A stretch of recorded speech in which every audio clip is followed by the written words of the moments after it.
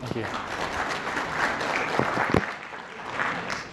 Anyway, thank you very much. Thank you for the organizers for having me here today. It's a pleasure to be here and to talk to you about this subject. If you have heard about this, or if you haven't heard about this stuff before, I hope that you mark down today as a significant day in your life, because just in the same time, I don't know if you can remember the first time you heard about the internet, this is that sort of level of impact that this is going to have on the world. Now, obviously, you know, human beings have this universal thing when it comes to new technology. When it comes to upgrades and new features, that's cool.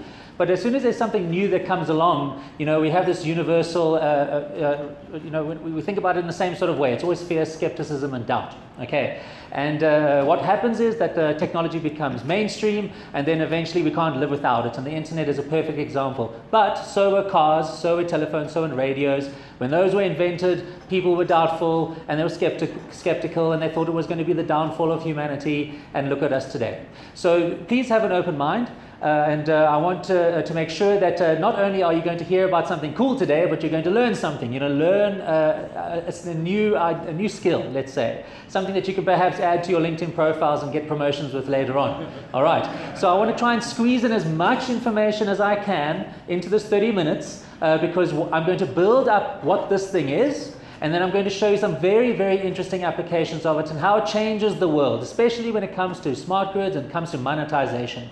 This is all about money. How do we use money more efficiently? How do we get people to pay for things? And I'm going to now give you that whole story of that. Now, I am a software engineer by trade, but I do have a background in the energy industry. For many years, I spent time building management systems, analytics, vending systems for smart grids. And this is now where I was involved when I got involved with this kind of technology. And I realized that it has enormous implications for smart grids and energy distribution and the cost recovery when it comes to you know, actually getting your money out once you've supplied the utility.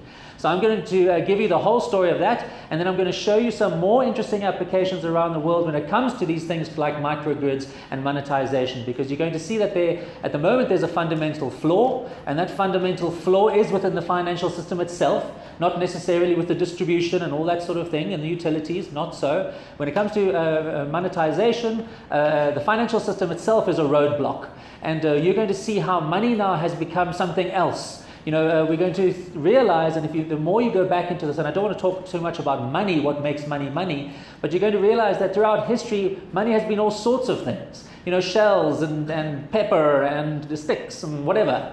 And we realize that money isn't so much what it is, but more a case of what it does. And as it was referred to, once upon a time, you know, our money was gold, and we, in 1971, the world went off the gold standard, and since that time, we've been in this big monetary experiment where we have what's called a fiat-based money system. Fiat means by law. So the law has told us that these pieces of paper and these numbers in our bank accounts are money, and they're legal tender. You have to pay your taxes with it. That means you have to now start earning it. And so this is a monetary experiment that's been going on for just over 45 years. And we can see how around the world how the experiment itself is starting to fail. And Zimbabwe was a clear case and example, but Zimbabwe isn't the only one. We have now have Venezuela, and many countries throughout the world are experiencing cost price inflation. But you'll be surprised to know, if you go back and look, that the whole world is going through hyperinflation right now, and it all started in 2008. So let me now embark on this whole thing. I want you to reserve judgment about this technology being money and what makes money money. I'm now going to give you the use case for it. And first of all, what it is, and then how it's going to affect your own lives in your own industry and outside of your industry in the years to come. Okay, I hope that's a bold enough introduction to get you excited. All right, and stimulated at this late hour. Okay, so, you know, the internet's an amazing thing. We all love the internet. We all can't live without the internet. But, you know, there's always been this problem with the internet, and it comes down to payments. I'm sure all of you remember with delight the first time you had to put your credit card into the internet. I'm sure you were very happy about that, handing over all your sensitive information. But the credit card was never meant for the internet. It was always meant to be something that you carry on you and that you present to the merchant or whatever. And we have no other choice when it comes to making payments online. We have to use credit cards. And what happens is we have to go and hand over our sensitive information to the merchant, and there's a lot of trust involved. We have to trust that the merchant isn't going to take that money and walk off with it or take more than they're owed. But the merchant also has to trust, because they have to trust that we are in fact the owner of that credit card, and there's a whole lot of fees and a lot of fraud that goes on when it comes to making payments online with credit cards, and that's just because the technology of credit cards wasn't meant for the internet. And you know, back in 2000, you know, there's a very famous Nobel Prize winning economist called Milton Friedman. He said that what's not does not exist yet, but that will soon be developed, is a reliable e-cash. Because he could see how the internet was cool, but money, the internet money that we had then, the credit card, just wasn't cutting it. And so since that time, there have been many researchers and developers and economists all trying to figure out how to create digital cash. And I'm now going to explain to you the difference between the cash that we use in our pockets and the internet money that we use, the digital money that we use when it comes to credit cards and debit cards and EFTs. You're going to see that those aren't digital cash. Your credit card is not cash. So what makes something cash? You know, if I go to a retailer and I hand over 50 Rand, the retailer doesn't care who I am. They don't need to trust that I am who I say I am. They just know that that token that they're receiving, that little piece of paper that they're receiving, if they check the security on that, the watermark and so on, then that's fine. The security is wrapped up into that little piece of paper. Same thing with me. If I hand over that money, you know, I don't have to care who the merchant is as long as I get my goods. All right. So can you see how in a cash transaction, the trust is not between the two participants. The trust is within the actual token that is being transferred. And that's why the internet fails, because when you make a payment online or you make a digital payment with your credit card, there's no cash token that you're handing over. There's a whole lot of trust wound up into that. So this is just a quick experiment, not experiment, an explanation. And as I said to you, I want to teach you something today, and then I'm going to show you something as well. So you're going to have to go through these little learning slides with me, so please bear with me. So let's say now I want to go and make a payment online. Well, what happens is I can now go to the merchant, and I now whip out my credit card, but money doesn't flow from my credit card into the merchant's little money repository. I have to send a notification to the bank to remove money and take money out of my bank account and to go and credit the bank account of the merchant. Okay? That's how a digital payment works today. So this is now why we have this big issue with high costs of transactions and so on, and a lot of the fraud and the risk that's involved with those transactions. So as I said to you before, for 20 years now, people have been trying to figure this out, how to get away from the system and how to get into a digital cash system. Now in October 2015, this article came out in The Economist magazine, and it said in the article that this is the most important invention since the internet. And it talked about this technology that could remove the intermediary, remove trust from transactions, and it talked about this new form of money. Now again, if you want to now believe that it's money, of course it might be a mind stretch for you, but go and do some research on what makes money money, and you're going to realize that Bitcoin itself is probably the most perfect form of money we've ever had. All right, so now just hold that reserve that judgment for now, because now I'm going to show you some of the cool things that it's capable of doing. But let's first try and understand how it works. All right, so I've already said to you that if you understand how a bank works, you know, banks have a database, and in that database there's a ledger, and there's accounts, and those accounts have balances, and every time a transaction happens, the bank receives that transaction, and then they process the transaction, and then they update their ledgers. But the way blockchain works, which is the technology that makes Bitcoin possible, if you always wondered what the difference was, that's the difference. Blockchain is just the tech that makes Bitcoin work. What we have is exactly the same situation as this. We've got a big database with accounts and ledger of transactions. But what we do is we remove that organization. We remove that authority that is now transacting and processing transactions for us. And what we do is we then get a whole bunch of volunteers all around the world, and they take an exact copy of that ledger. And now they all end up working together to make sure that the database has integrity, and it stays in consensus, and it stays synchronized. And this is essentially what the technology was that Economist article was talking about. That now we can have this bank that isn't run by a bank. There is no organization that's running this bank. It's now this what's called a decentralized bank. That's all it is. It's spread around the world, so it's distributed. And it's decentralized. There's no single authority that's maintaining that. So what we have now is this global cloud banking system, if you like, that anybody can go and access. There's no jurisdiction. If you have money, if you have Bitcoin, there were a few people who have Bitcoin. You don't have Bitcoin in South Africa. You just own money or numbers that are in this big cloud bank. If I move money, if I move a Bitcoin from South Africa to India, I'm not moving anything from South Africa to India. All I'm saying is I own that money, and now that person owns that money, and that person just happens to be somewhere in a different country. Okay, so just in the same way the internet is this big global network that information is moving around on, well, now we have this big global internet bank, and instead of information moving around it, Bitcoin is moving around it. And again, if you want to now question whether or not that's money, that's up to you. I urge you to go and look into that, because I can guarantee you, just in the same way, once upon a time there was one horse, one or two people holding Bitcoin.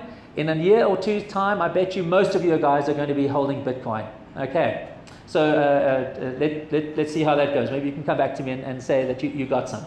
Okay, so now what has that got to do with all this? What's got to do with smart grids, and how's it going to help this? How's it going to help the situation? So as I said, I was working in the energy industry. I was at a startup, and we were building prepaid vending systems, where people could come and buy a prepaid electricity. And we realized that, there's only a number of payment channels right now. One of our biggest issues was once you move onto a prepaid system is how do you get people to come and buy the electricity? You need vendors, and those vendors need to they have infrastructure, and they always increase the costs. Also, if you don't have access to digital banking, you can't go and buy electricity on your internet banking or something like that. You're actually going to have to go and make a physical cash transaction. So the issue we had was, how do we find ways and channels to get people all around this continent to be able to easily make prepaid payments for electricity? Because in the middle of the night, they run out of electricity, what are they going to do? And so what I was thinking about at that stage is that this Bitcoin technology, the most important thing about it is that you don't need permission to use it. You don't, if you want to create a bank account, you've got to go to the bank, you have to go and give over information, ID, proof of address, and that's a huge barrier to entry, and that's why 80% of Africans are unbanked. And many billions around the world don't have access to banks because of these sort of roadblocks that they have. But with Bitcoin, all you need is a mobile device, and suddenly you now have access to global digital banking. And I thought, well, wouldn't it be so cool if we could now go and allow our customers to go and buy electricity with Bitcoin? And so what I conceived of and what I started developing was basically this gateway. And what it was that to receive Bitcoin, I would get a market rate on the exchange. I would then calculate a tariff, and then send a command to that prepaid meter to now remotely load that electricity, or to generate a token that they could punch in if it was STS. And I thought, well, this is so cool. This is really going to change the world, because now we have another payment channel that's really going to be open.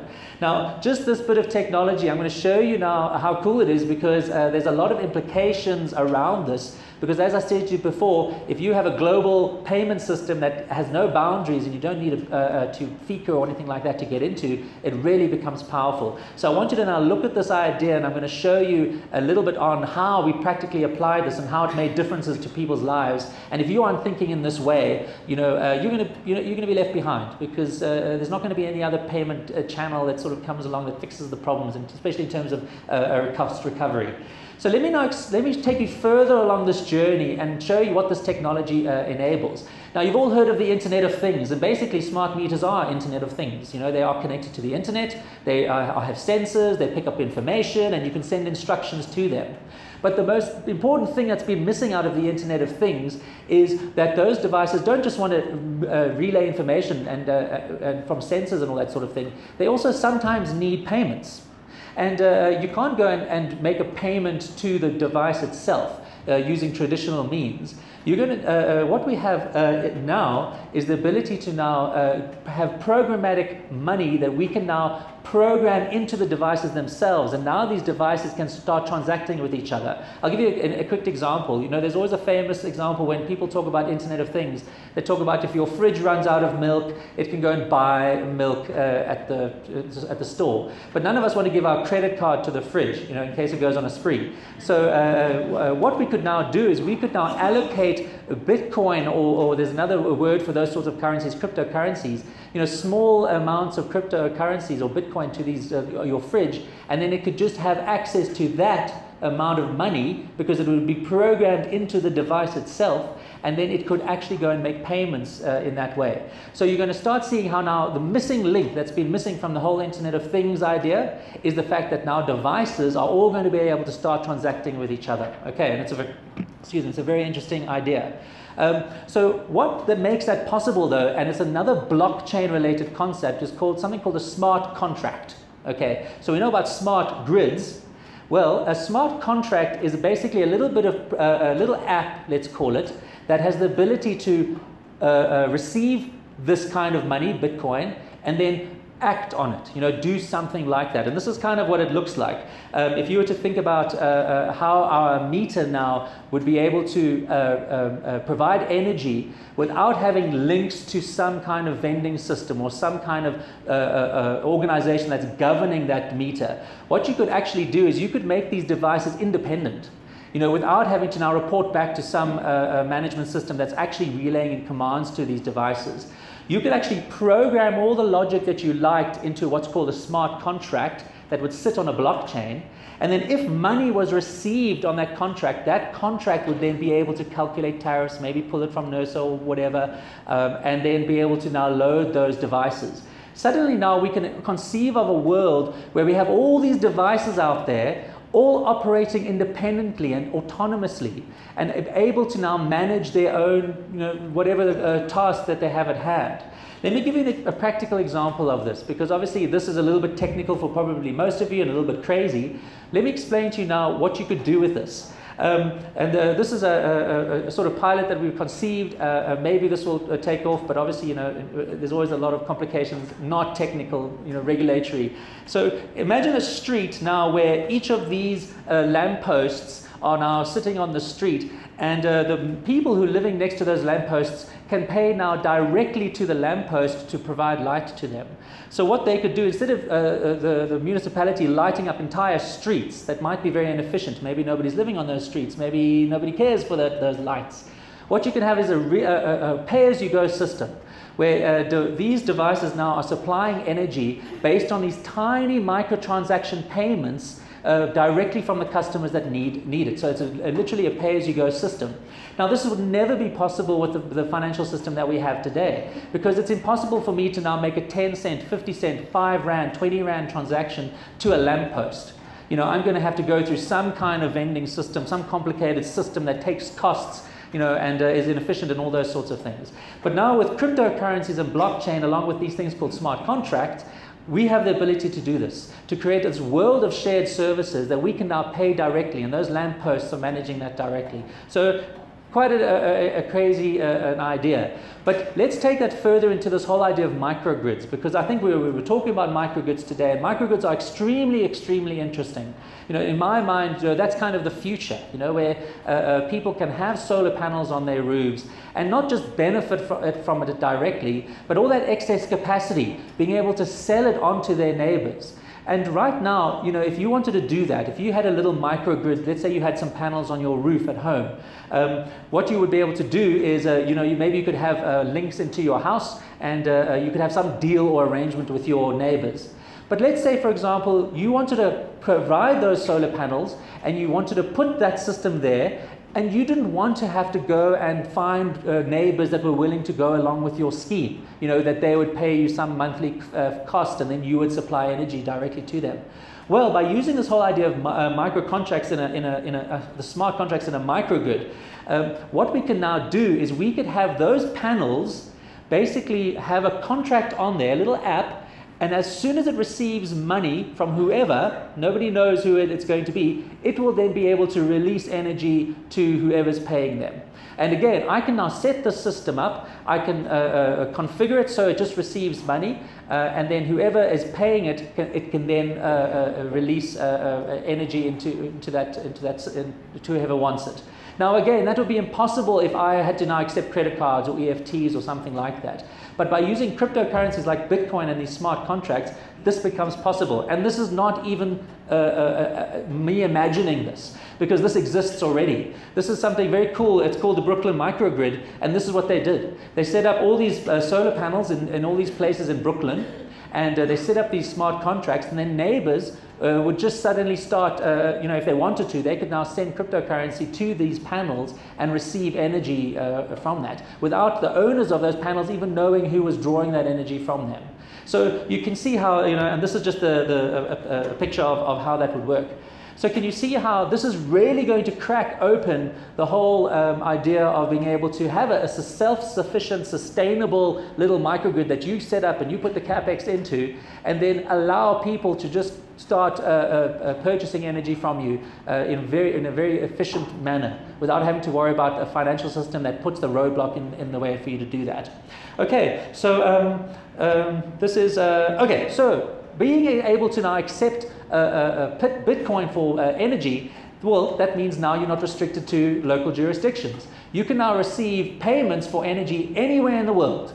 Anybody who wants to can now go and send money directly to that meter, and they can go and buy energy for that meter without having to use SWIFT or Western Union or anything like that. A very efficient method of making payments. So what are the use cases for this? Well, imagine you're a student studying abroad, and you run out of electricity. You're going to phone your mom and say, "Mom, I need money for electricity." She's going to then wire it to you. It takes several days and at huge cost. Well, now mom can just go and send 50 Rand to the meter directly from wherever she is in the world and top up that meter. Now here's another use case, and I want to expand on this use case. Imagine there's a needy school somewhere in Africa, and it has this smart contract prepaid meter. Well, now foreign donors can directly supply energy to that school without having to go through some organization like a charity that will take costs, fees and administration, and opaquely distribute the funds.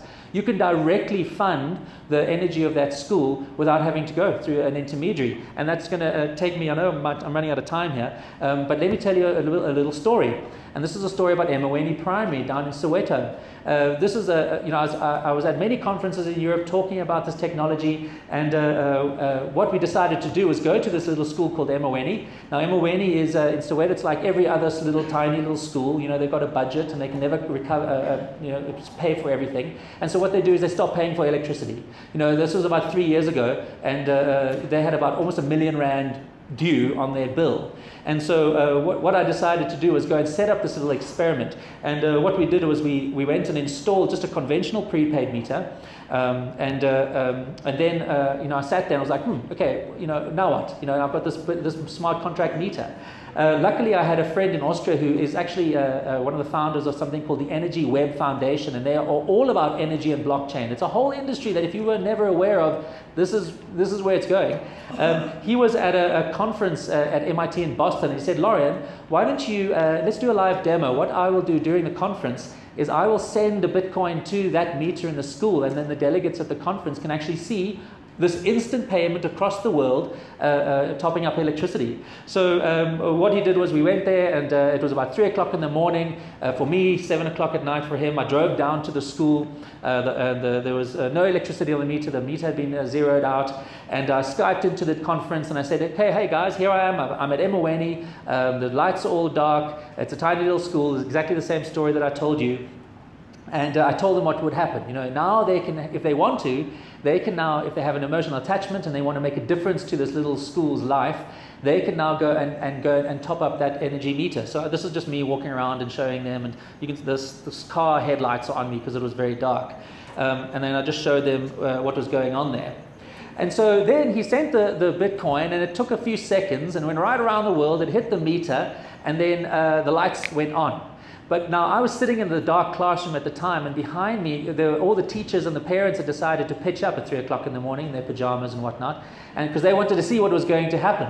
And as soon as the lights went on, they went crazy, and the delegates at the conference could suddenly see they had just done this. You know, they had just been able to now make a difference to this little school, donate electricity. It took a few seconds to get there. The costs were extremely low. It was about, by the way, it was about 7,500 rand at the time that it was sent, and it cost about R1.50 to get there.